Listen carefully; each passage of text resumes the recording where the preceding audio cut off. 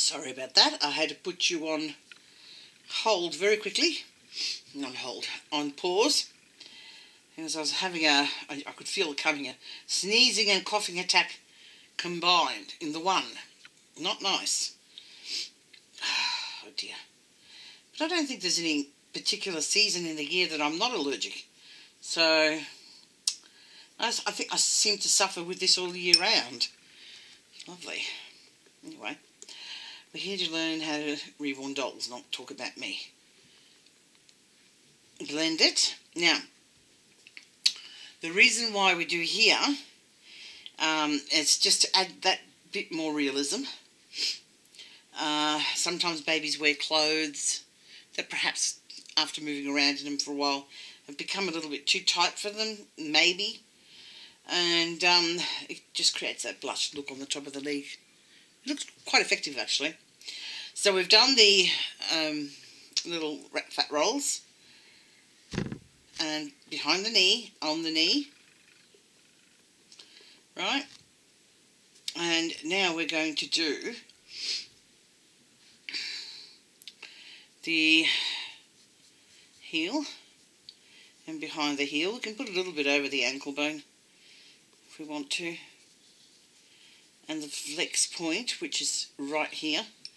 Flex meaning that the little leg has been opening and shutting a lot, meaning this motion, which causes the blood to be a little bit more obvious there. Just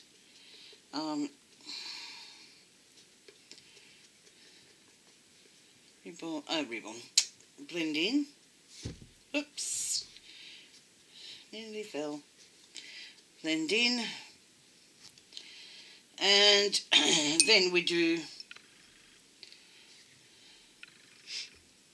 I'm still in view, the instep, and just under the little toes and the fatty bits here, the little heel, just make sure that these are all covered, and then blend.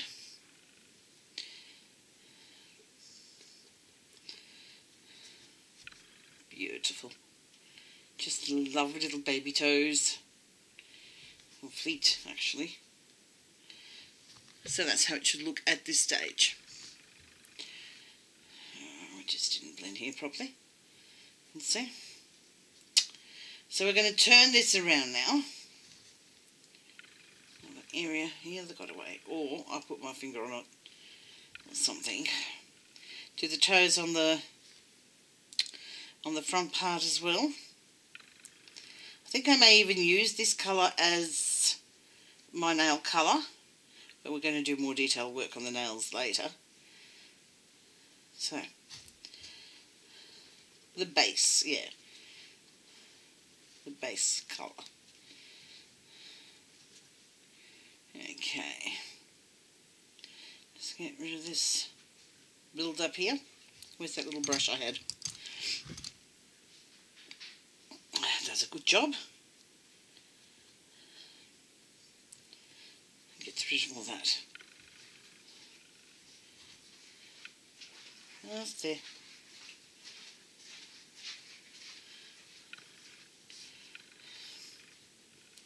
And that's it for the leg. The other leg will be done the same way as well. So I can go up here and start drawing. The hand will be elbow,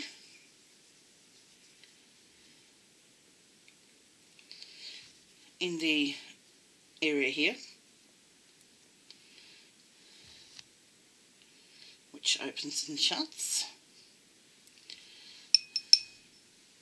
Up the top for the same reason as what was on top of the, why it was blushed on top of the leg as well.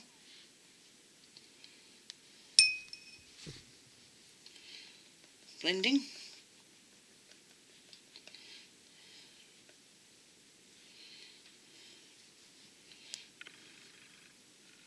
Okay. Moving along to the wrist, which also will be done for the same reasons. which is called the flex point. Blend that in.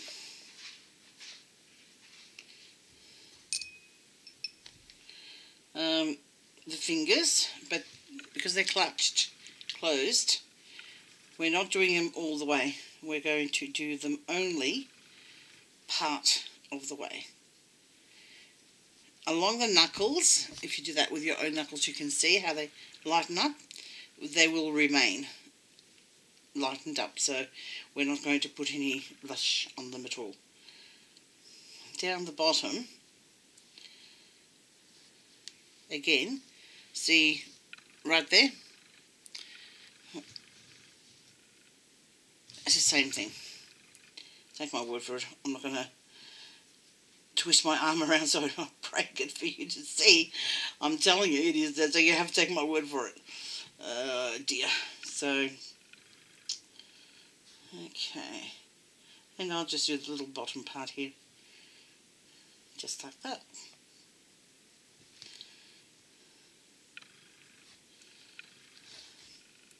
A little bit here. So I'm pretty subtle with this, with the what do you call it?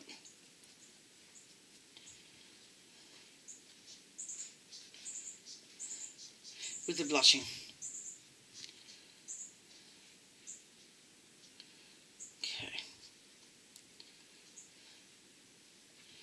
There we go. It's done. Now if the hand was open, then it would just be straight. All the fingers would be just straight pink. Now, for our little madam to come and get her her blushing. Let's take the excess off, and we go just straight on top of what we've already done, and then come along with this and blush. I mean, blend. See how they're not as noticeable now?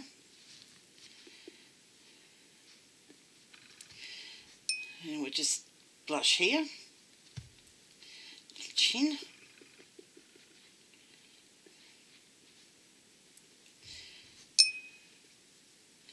No need to load up the paintbrush yet.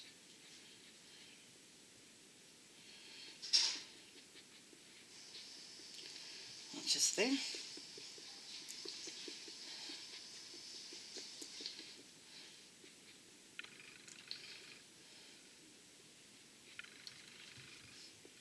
Just there.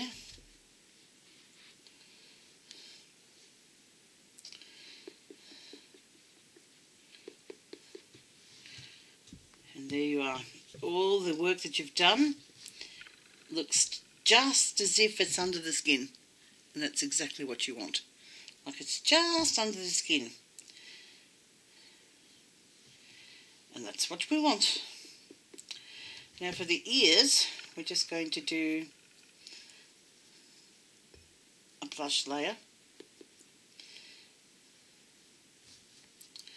Don't know if I've got, but we've got to come and do the creases next, so I'll leave that part there and we can do it with the crease colour, which will indicate depth or make it illusion of depth. What have I done?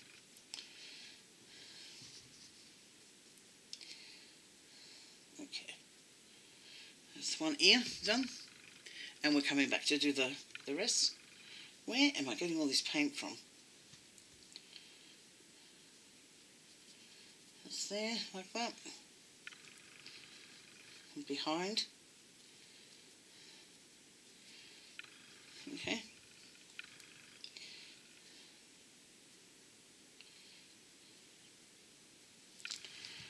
Little side of the nostrils.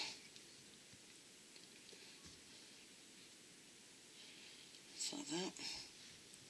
On top of the brow. Little blushing there.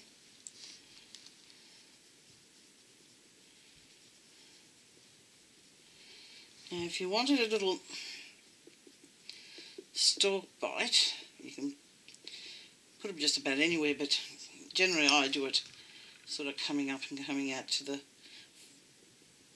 bit there like that. But I wouldn't leave it at just that. I would pick up some of that red that we did before and blend it in as well, and then just get that and blend it in with the sponge. So that would be your stalk bite, or sometimes I have it on the back of the neck or whatever. But that's the extent of what I would do, and I certainly wouldn't do it the way, I think it was shown in pictures or somewhere, and I thought, oh no, that looks like a wound. Oh, it might have been on one of the ones I posted on the group. Now, she will have hair, but it's nice to have some blushing sort of coming through, just like that.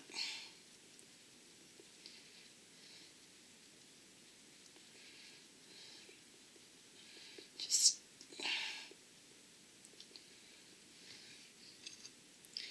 a bit of blushing on the head. And again, you don't have to go overboard with it.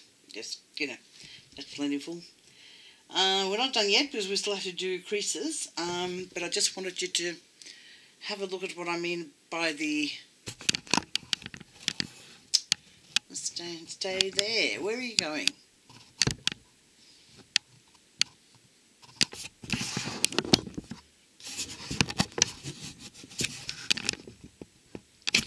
Wrong way.